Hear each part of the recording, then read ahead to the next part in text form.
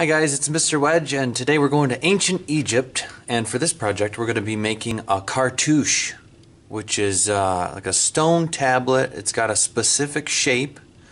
It's almost like an oval, but it's more of a rectangle with rounded ends, but it's always like a little, it's almost like a name tag. So it's got somebody important's name written in it. So like a pharaoh, somebody important. So and it's written not in English, right? But in Egyptian hieroglyphics. So that's what we're going to do. But the first thing we're going to do is kind of make this look old. So before we draw and write and all that, our cartouche, I've got a brown paint and I put a little water in it, and I'm just going to stir it up with a brush just to make a wash. And I'm going to use my wash to stain the paper. Now in ancient Egypt they would write their hieroglyphics right on walls or on stone tablets, on monuments and things like that. In fact, a lot of the monuments in the United States of America that we have are kind of based on ancient Egyptian monuments. But I'm just going to stain my paper just to make it look old. And Egyptians had paper too, just like us. They had one of the earliest forms of paper that they made from plants. It was called papyrus. So that's kind of what this looks like right here. I'm going to use, you can either use a paper towel or a tissue to wipe it off or dab it. That'll help it dry faster. It'll also give it some texture, and it'll also make it a little bit lighter.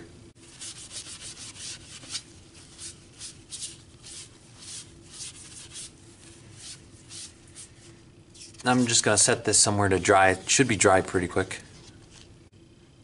Now that our paper has dried, we can draw our name on it, or anybody's name that you want, actually.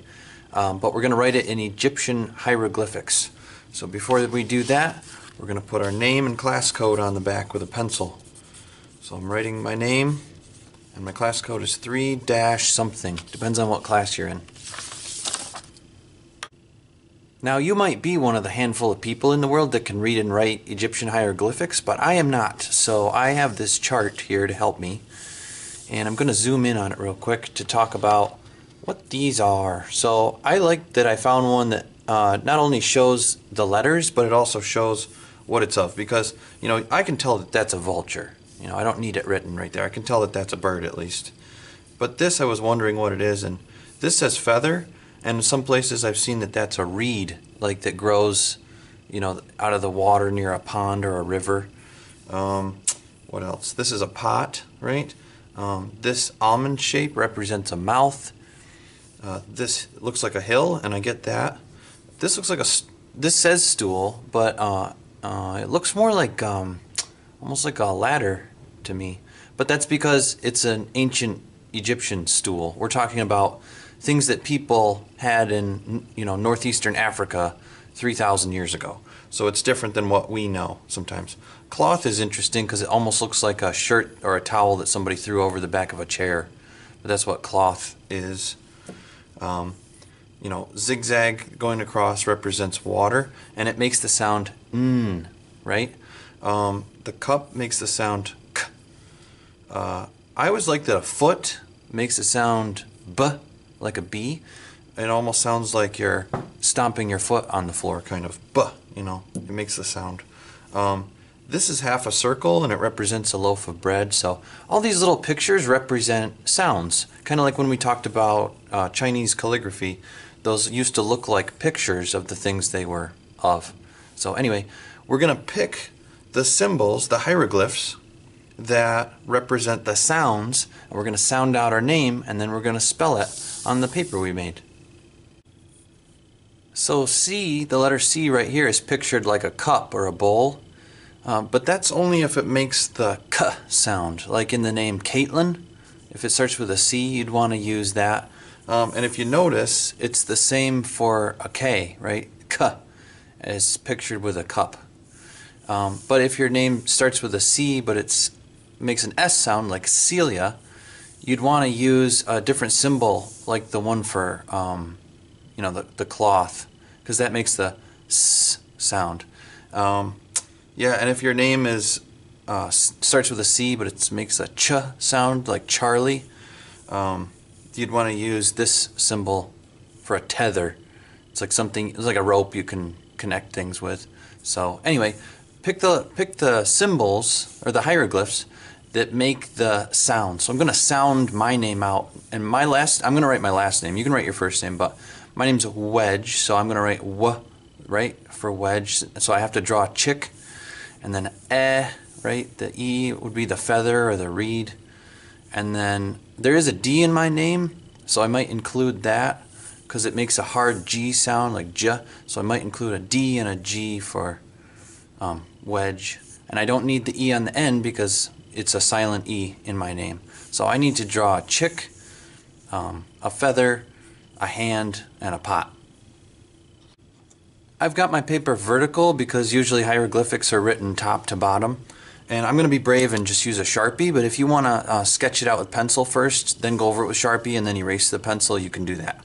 So I have to draw a chick first, and you probably notice some of these are tougher than others, but just do the best you can. I noticed that the chick's head is kind of round on top. It's got a straight back, like a diagonal, and then it curves up for the body.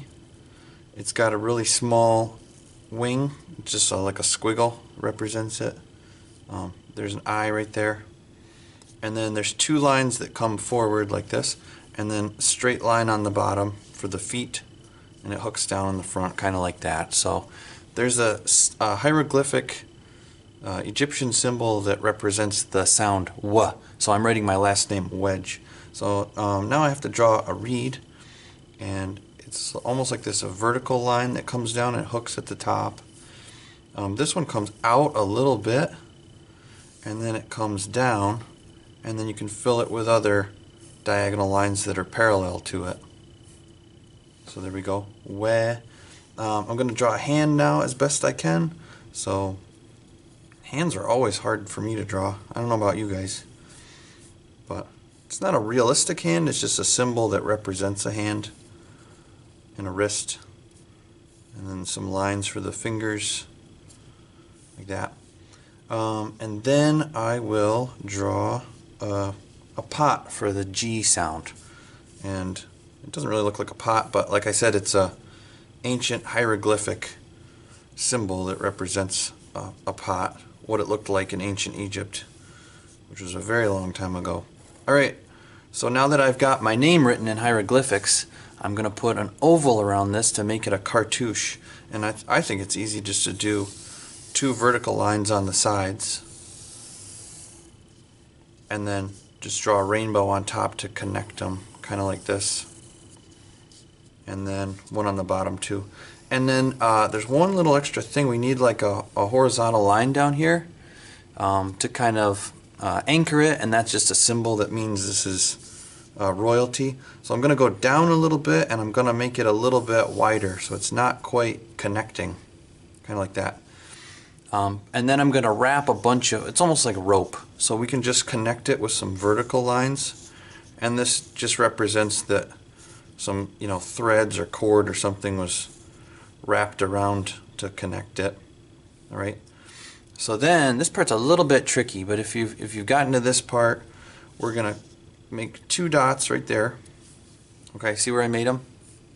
And then we're going to go around, just be parallel as best we can to this oval that we made, and come down the sides and connect to the other dot.